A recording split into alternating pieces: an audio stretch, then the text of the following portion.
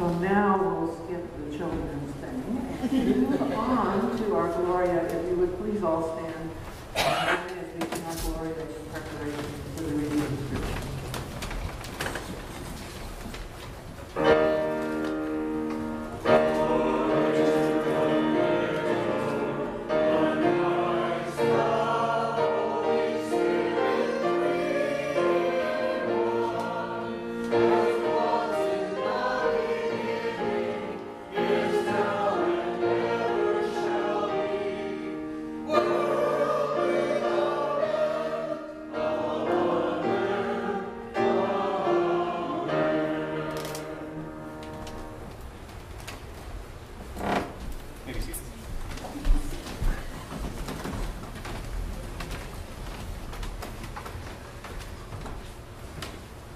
Our reading from the Hebrew Bible today is from Psalm 130, a familiar one, a lovely one to read.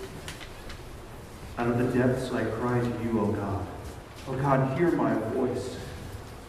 Let your ears be attentive to the voice of my supplications. If you, O God, should mark iniquities, who could stand? But there is forgiveness with you, so that you may be revered. I wait for God, my soul waits, and in God's word I hope. My soul waits for God, more than those who watch for the morning, more than those who watch for the morning. O Israel, hope in God. For with God there is steadfast love. With God is great power to redeem. It is God who will redeem Israel from all of its iniquities.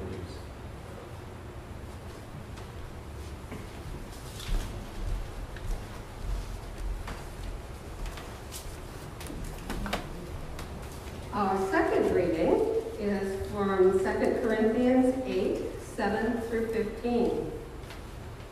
Now as you excel in everything, in faith, in speech, in knowledge, in utmost eagerness, and in our love for you, so we want you to excel also in this generous undertaking. I do not say this as a command, but I am testing the genuineness of your love against the earnestness of others. For you know the generous act of our Lord Jesus Christ, that though he was rich, yet for your sakes he became poor, so that by his poverty you might become rich. And in this matter I am giving my advice. It is appropriate for you who began last year not only to do something, but even to desire to do something. Now finish doing it, so that your eagerness may be matched by completing it according to your means. For if the eagerness is there, the gift is acceptable according to what one has, not according to what one does not have. I do not mean that there should be relief for others and pressure on you, but it is a question of a fair balance between your present abundance and their need, so that their abundance may be for your need, in order that there may be a fair balance. As it is written, the one who had much did not have too much, and the one who had little did not have too little.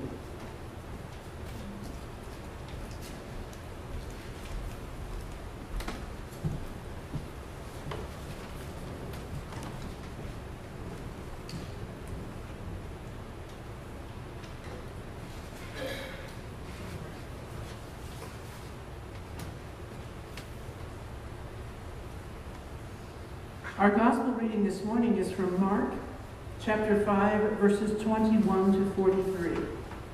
When Jesus had crossed again in the boat to the other side, a great crowd gathered around him, and he was by the sea. Then one of the leaders of the synagogue, named Jairus, came, and when he saw him, fell at his feet and begged him repeatedly, "My little daughter is at the point of death. Come and lay your hands on her so that she may be made well and live." So he went with him, and a large crowd followed him and pressed in on him. Now there was a woman who had been suffering from hemorrhages for 12 years.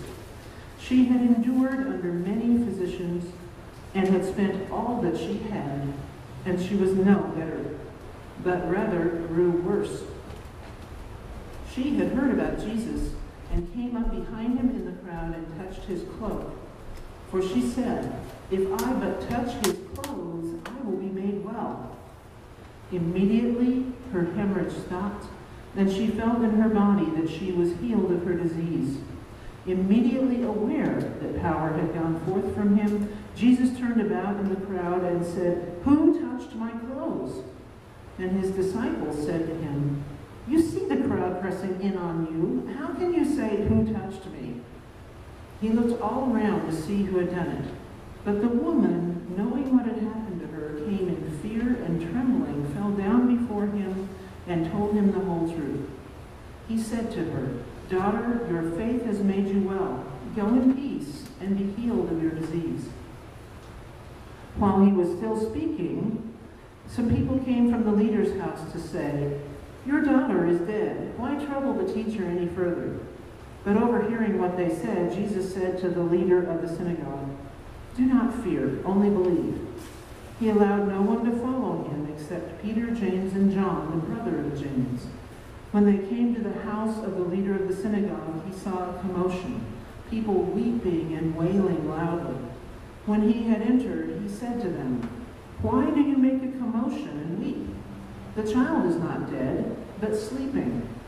And they laughed at him. Then he put them all outside, and he took the child's father and mother and those who were with him, and went in where the child was. He took her by the hand and said to her, "Talitha quam," which means, "Little girl, get up." And immediately the girl got up and began to walk about. She was 12 years of age. At this, they were overcome with amazement. He strictly ordered them that no one should know this, and told them to give her something to eat. May we hear and understand what the gospel is saying to us today. There are lots of things in our lessons today, and they're kind of scattered all about, along with me, and along with the week that we've been having. We've been having a pretty amazing week. I put something over here on the table. So in order to start on a positive note, I'm going to show you what I put on the table.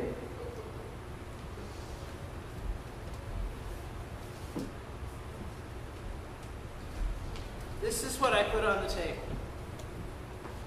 These are a couple of sections of the LA Times, the headlines. And many thanks, because I don't subscribe to the Times, that it was brought to me. Equal dignity under the law and a new chapter.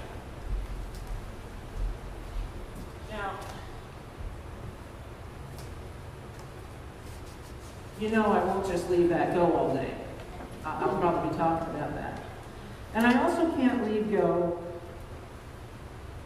President Obama's eulogy for Clementa Pinckney.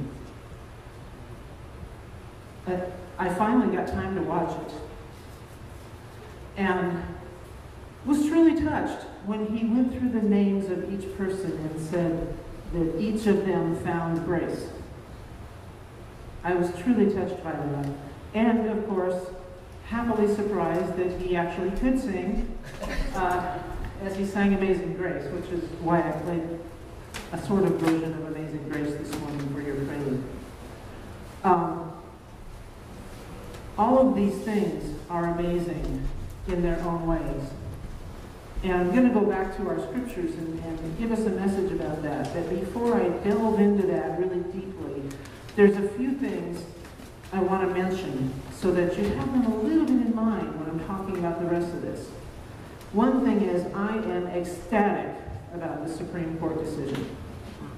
And normally I don't say anything very political up here. But I'm ecstatic. I'm ecstatic because of equal dignity. I will not impose my views about that on some other minister or pastor in whatever geographic area they are that holds different beliefs. I might try to convince them otherwise and teach them and share with them my experience and the reasons I feel as I do. But it is not my job or any government's job to impose a religious view on somebody. And what I'm delighted about is that this is a civil decision. This is a decision about people having civil rights and rights to have the same rights within the government of the land as everybody else. That means I am free to marry them wherever I am as a minister. And I don't have to worry that that marriage that I sanctify here will not be honored somewhere else. So that's why I'm delighted. And I'm fully aware that there's much more work to do. And that's part of what we're going to be reaching out for healing in, because the decision does not heal the land. So we do have to continue our work, but it's fabulous. if I do say so myself. I should have somebody otherwise qualified say that, but anyway, it's right on. Anyway, so there's that. Then there is, of course, the service for the people in Charleston. And I posted something on my blog that I shared that I had received from Rick Warren. Rick Warren is the senior pastor of Saddleback Church. Saddleback is a huge, giant, megalith church down in Orange County. And there are many things that I don't like about mega churches. But Rick has a really, really wonderful way of communicating. Hello, welcome. There's some bulletins in the back on that side for you. Yeah. And he has some really good ways of writing and sharing. And sometimes I get something in his regular emails that I just have to share. So I did. But I know not all of you read my blog, even though you can get to it easily from the website. So I want to share that with you because this is about how do we respond. And I touched on it last week, but I love the positive things that were said in this. So I'm going to start with that, and then I'm going to dig into our scriptures. How do we respond to such evil as happened in Charleston? And what we do is we do the exact opposite of what they wanted to accomplish. That's the only way they don't win. The intention is to divide people from each other, so we must unite in our grief. The intention was to sow seeds of hatred, so we must sow seeds of love and community. The intention is to kill, so we must live and protect life, all of it. Every life matters. The intention is to do evil, so we must respond by doing good. The intention is to start a race war. We must be peacemakers. The intention is to further segregation, so we must model integration in our churches. The intention is to do an injustice, so we must stand for justice. And when the intention is to do harm, we must be agents of healing.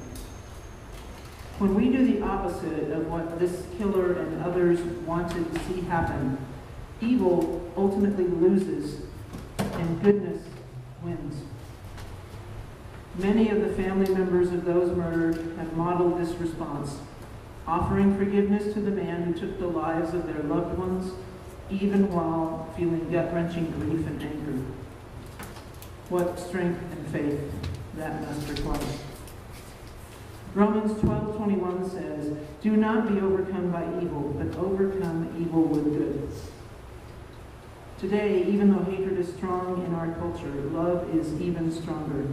And love is the only thing that can overpower evil. Love is the only way to defeat hate.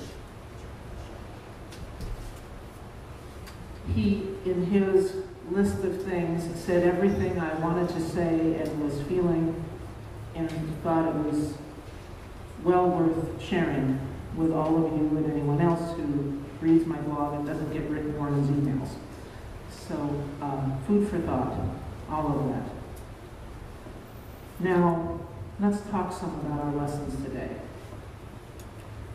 We heard a story in Mark about Jesus coming in from the sea and bunches of people there, as usual, and someone hurrying to ask his help. I think it's important, and it's not just that I think it's important, it really is important, that we be able to read sort of between the lines of our Gospels and behind the words. There's lots and lots of meaning there. For instance, crossings over the sea.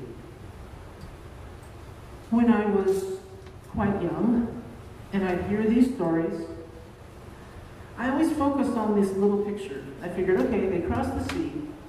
Didn't even think about the crossing of the sea. But they're in this boat at the shore, and they're getting out. What was happening to those people right then, right there, when he arrives at the destination? That was plenty to concentrate on. But there was an even bigger picture. So I want us to take a moment and think about what that means. Because a lot of times we're told that the crossings were stormy. And what did it mean that one side of that sea was Jewish territory, for the writers of this book, the us part, and the other side was Gentile territory, us and them. Can you feel that tension and risk? I mean, think about it for the first century Christian. That's where they were. They were with this us-them mentality. Think about it even today. Border crossings in, say, North Korea or Syria. Maybe even Lebanon, maybe even Iran and Iraq right now. I don't know what's going on over there. Mexico. Border crossings anywhere are full of strife. And that's what they were doing. Crossing over the sea, across the border to other people, to people that were other than them. And he was sharing his teaching with those other people. That's a challenge, just to even get in the boat and start across the sea. In Mark, we see that tension a lot. He talks a lot about the voyages in the sea. So take some time and read Mark and look at all those sea crossings and see what was going on in there. Now, he goes back and forth and he does miracles in these stories. He is sharing his power, he is sharing his love and his healing with the other.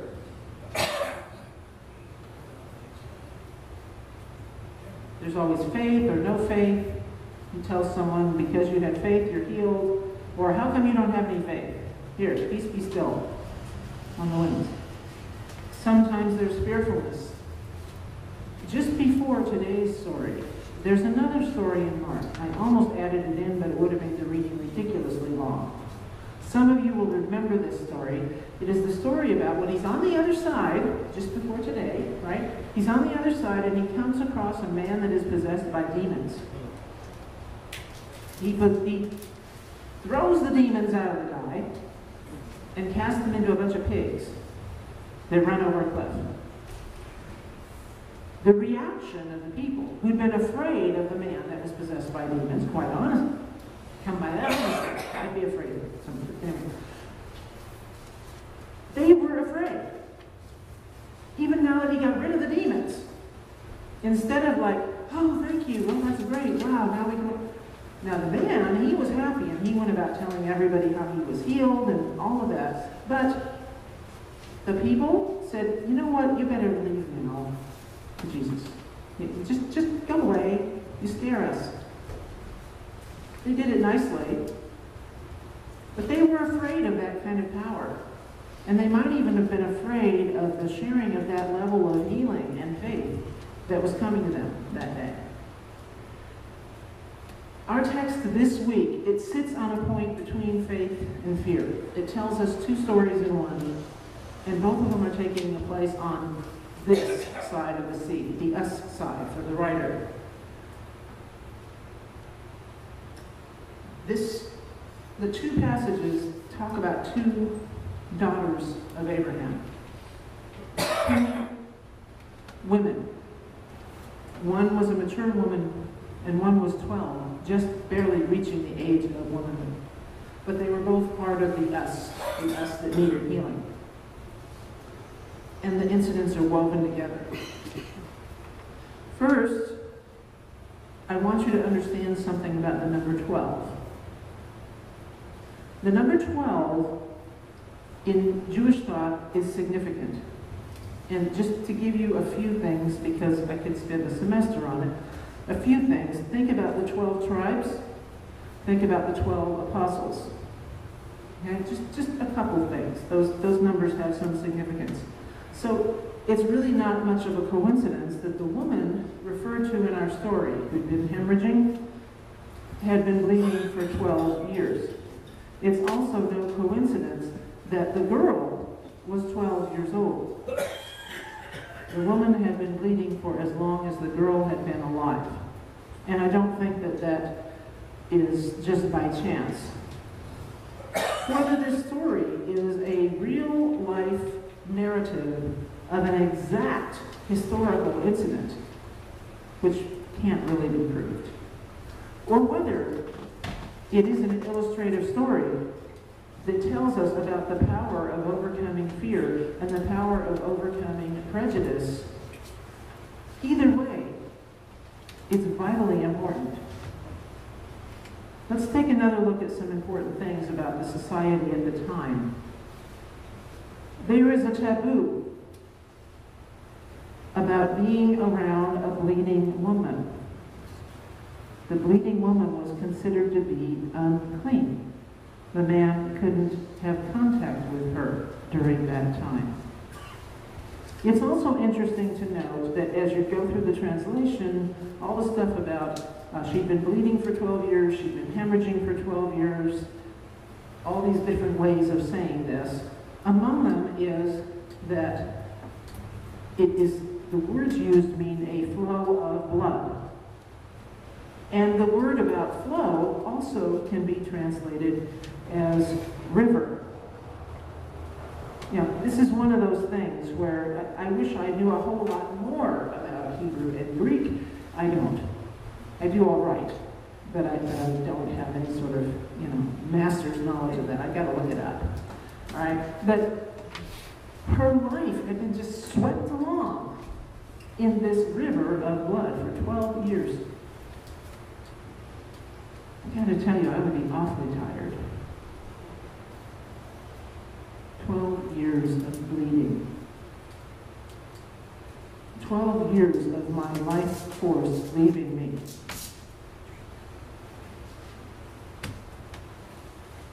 When humanity received the breath of God, if I want to be a scientist about it, and say we started to get oxygen into our bodies, which came into our blood and gives us our very life.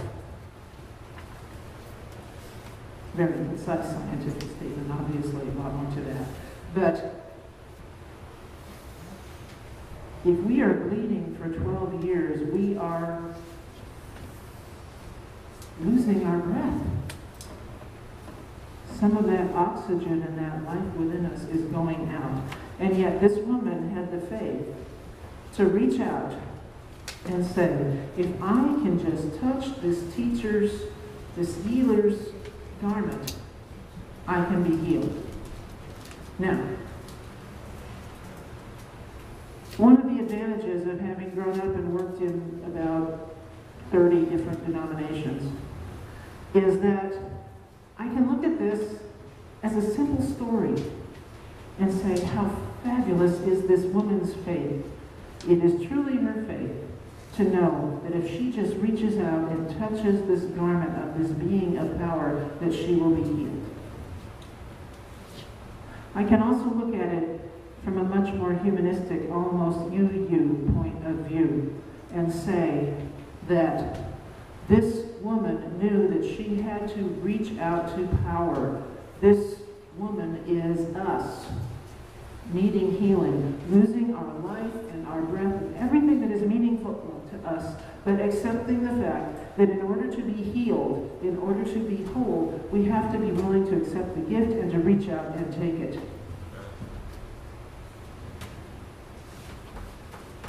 You can go all levels in between. All kind of denominations. I can probably give you a Presbyterian version and a Catholic version. I'm not going to. All right? But you get it. You can personalize this for yourself. If you need healing in your life, whatever that healing might be, it might be that you feel you need forgiveness for something. It might be that you feel you need to forgive somebody else. It might be that you feel like you need to accept gifts. It might be that you feel like you need somebody to recognize your worth as a being. Whatever it is, you've got to be willing to reach out and take the gift. Because truly, truly, truly, it is offered. So let's talk about the girl and the synagogue official. This man was a very important man. And here he is reduced by fear to go chasing after some itinerant preacher, faith healer walking around the desert. He's desperate. His daughter is dying. Interestingly enough, at the time, if you look at the whole cultural world of Jesus, about 60% of live births at the time ended up with the child dying by their mid-teens. I read this book. It said that before the scientific age, people didn't really allow themselves to get too terribly attached emotionally to their children, because so many of them, before vaccinations and hospitals, prenatal care of any sort, died so young. The gift of a child often seemed at the time to be too precarious to thoroughly invest one's heart in, even though one wants to. You're just a little bit cautious. What if I lose it?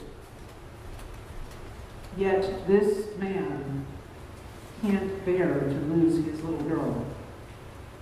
And this was at a time when daughters were not valued so much as sons. It's fascinating to me, this particular story, that this man who was high up in the synagogue in a culture that did not value women as much as men was so desperate to save the life of his little girl in a culture that gave up on kids that get sick. He went after this itinerant preacher guy, the one who had so many clashes with the scribes and the Pharisees and all those people. He's risking a lot. He thinks, maybe I'll be ridiculed, I don't care, I love my daughter, I want to try everything. I want to reach out and see if I can get healing for her. And he's probably desperate. Probably more desperation rather than faith actually drives him to Jesus. But this is the last chance in his mind. So then he gets there, after the little interruption with the woman touching the hem of the garment. He gets closer and someone comes up and says, you're too late now. She already died. But Jesus goes, hey, don't worry about it. Just believe. Come on, let's go. And so they go. They go to his house. And she said, and Jesus says, you know what? She's just asleep. Okay, here we go. Historically, do we have a girl who's in a coma? Maybe. Do we have a girl who actually really died, whom Jesus raised from the dead? Maybe. Do we have someone who's been alive for as long as this other woman's life has been draining out, who shows us about the recovery of life, who shows us about receiving that breath of life and receiving that healing and be willing to take a risk of being ridiculed by your peers or made fun of, taking a risk of accepting a gift. Because you know, when we receive a gift from someone, whether that gift is love or a tangible thing, a cutting board that looks like a violin, I'll explain that in a moment. We take a risk because we're receiving something that now we have responsibility for. Anything that we accept and bring into our lives, we hold a responsibility to take care of it. The cutting board. It was a birthday present. It ended up being a birthday present because they figured that was the best time finally. The story started much earlier. It was made by brother-in-law, of Georgia. And it's really cool. It's made of wood and it looks like a violin, like that sort of half symbol, the logo for the orchestra thing. And I said, I can't decide what to do with it because I don't want to mess it up by cutting things on it. You know, and so he said, that's what it's for. I said, okay. You know, so, but when we get a gift, we are responsible for it when we accept it. So what do we do with that? As for me, I think I got a gift this last week. Even though in California, marriage was already legal for same-sex couples, and I was already able to marry people. A lot of people got a gift. People that didn't even know they got a gift. Okay? Not just same-sex couples that now can get married, but the rest of our communities and our societies, they get a gift whether they want it or not. We are now more of a community as a whole. What this does, this gift, and what this gift in our story, the healing of the woman who was hemorrhaging and the healing of the little girl, it makes more room in their lives and in the lives of their communities for even more compassion. It makes more room for now doing something with those gifts. The gift of finally being able to live your life and not to be a taboo that someone can't even touch or talk to for this woman who was bleeding. I think some of my friends in the gay community will identify with being taboo. The little girl, back to life, has a whole lifetime ahead of her. And what is it that Jesus says at the end of that story? The very end of our reading, he says something. He told them, give her something to eat.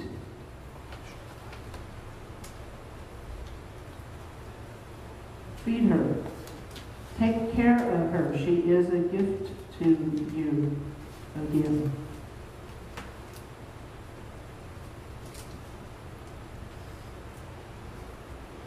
When he talks to his disciples and the people around him, and he says, you know what? She's just asleep. We're going to go and heal her. When he talks to Jairus, he says, don't listen to them. Just trust me. He crossed a stormy sea to come over and end up healing 2 people right away.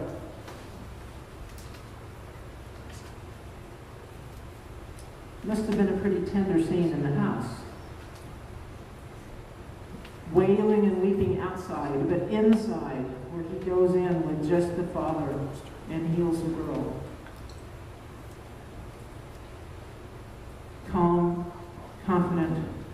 She's sleeping. Little girl, get up. Receive your gift of life. And he doesn't miss the most ordinary details of compassion. So our questions: are we open to God's generosity and God's gifts? Are we open to receiving the healing, not just for each and every individual one of ourselves, but for our community and our nation?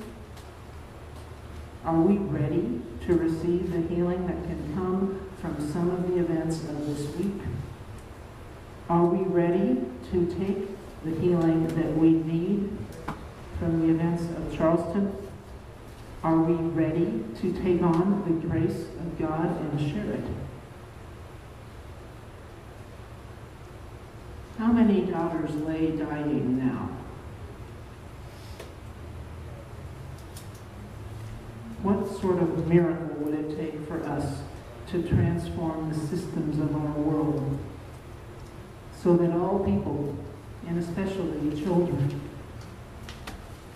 can be healthy and rise up to new life?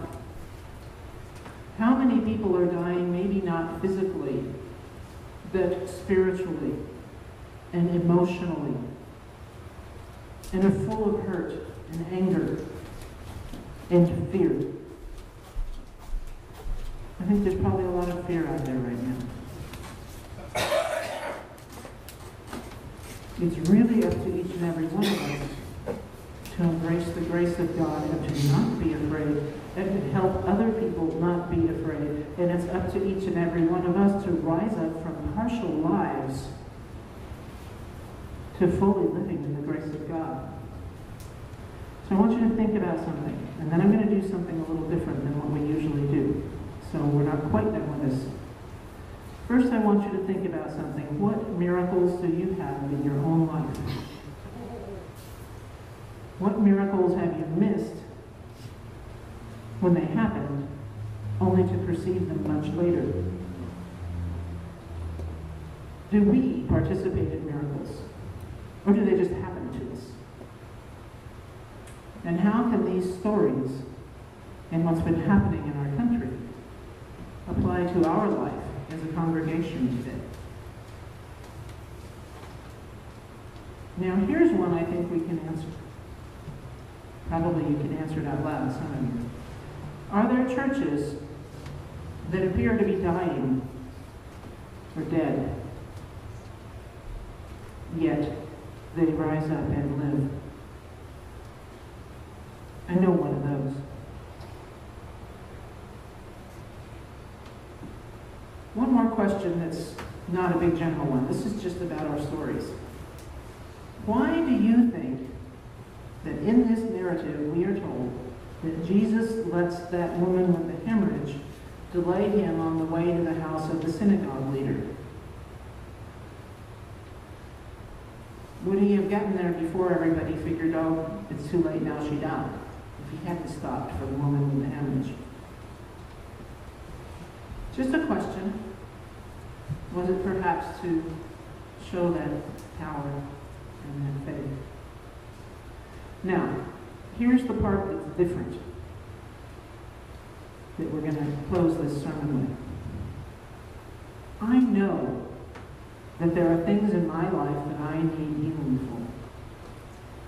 for. And I know that there are those among us that need healing in different ways. Some of us need healing in a physical sense, and some of us need healing in a spiritual and emotional sense. But I'd be willing to bet that every single one of us has something that's bothering us about something. And that's a call for healing. Now, what I would like to see us do, and what I'm going to invite you to do, I'm not going to make you talk out loud, because that's probably too scary for this particular congregation just yet. But if you have something in your life that needs healing, all I'm going to ask you to do right now is I'm going to take about 10 or 15 seconds, and I'm going to be quiet. And you can close your eyes. Maybe I should ask you to close your eyes so people are safe. But if you have something that needs healing, I want you to just raise your hand. And when you do, after a few seconds, then I'm just going to pray. And then we'll move on with our service. So if you need healing in any area of your life, please raise your hand. And as you raise that hand, be willing to claim your healing.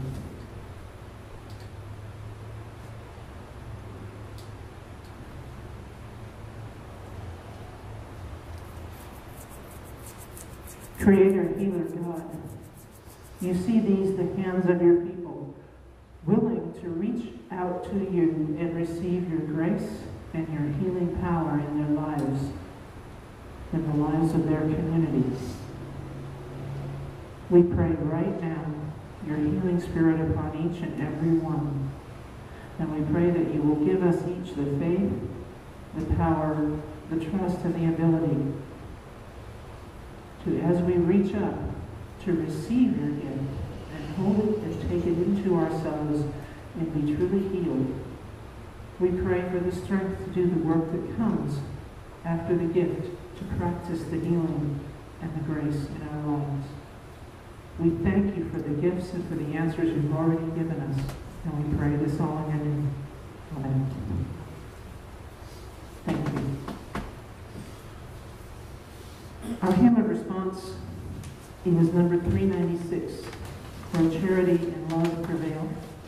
And it'll take me just a second to get back up to the piano and play an introduction for you.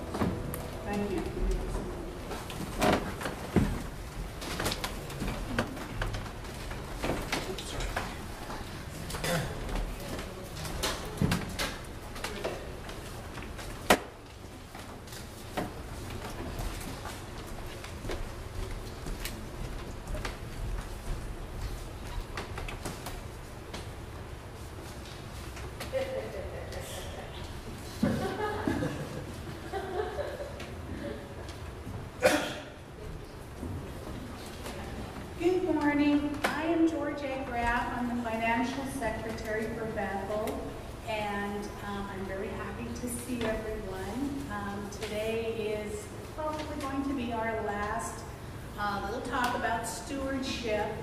And for those who are new, stewardship, this is our 6-month fundraiser, you might say, for the church. But there's something more that I want to touch on. It's not just give us your money. It's a sense of belonging. When I came to Bethel, I was looking for something. I'm sure all of you have been looking for something. And we made a choice to be here. I made a choice to be here. And I got what I was looking for. And to me, to tithe, to give money, to give back what Bethel has given me, I am so honored to do that. I take my responsibility as financial secretary not because you need me, I need you. I'm an empty nester. I'm a mom. I need someone to take care of. This is my family. We want to be your family. And there's things that we need here, just like your home and your family. We need, our lights to be paid. We need to pay for those that do the work here, our pastor, our taxes, all that stuff. We know that. But we also need you. We need your help. We need your talents. You guys eat my cooking. I mean, that's great. But there's so many talents that we all have, and money's not just anything, everything. This is belonging. And that's my appeal for this stewardship. It's a 6-month pledge right now. Come November, we'll do a full year. But this is a good time to see what can you do for Bethel? What can Bethel do for you? And we're here for you. And we need you. If you can donate by tithing, if you can donate by your time, it's all welcome and it's all appreciated. And we appreciate you. You had a choice. You had a choice to be here. There's many other choices, churches up and down you. But you found something here. And no matter who you are, you're welcome here. And I felt that. And I know that when I came here, I came with absolutely no real knowledge of a church, of a community, of belonging. And I have found that just recently in the last 2 years. I want to be here. I want to be here on Sundays, every Sunday. And when I'm not here, I can still know that I can donate my time and my money other days. And that's a good feeling. And it's a good feeling to be wanted. We want you. We love you. We need you. And God needs you. And for your stewardship, we have the forms here in your bulletin. Really seriously look at it and see what can you give back. And what do you want Bethel to give to you that you can participate in for others? So I hope we all really get a chance to look at it carefully. And then I don't know where we're collecting them, but you can put them in your offering plate. But 6 months is not a long time, and it's a good chance to see just where you're at. And you'll be blessed. I mean, pay it forward. Thank you.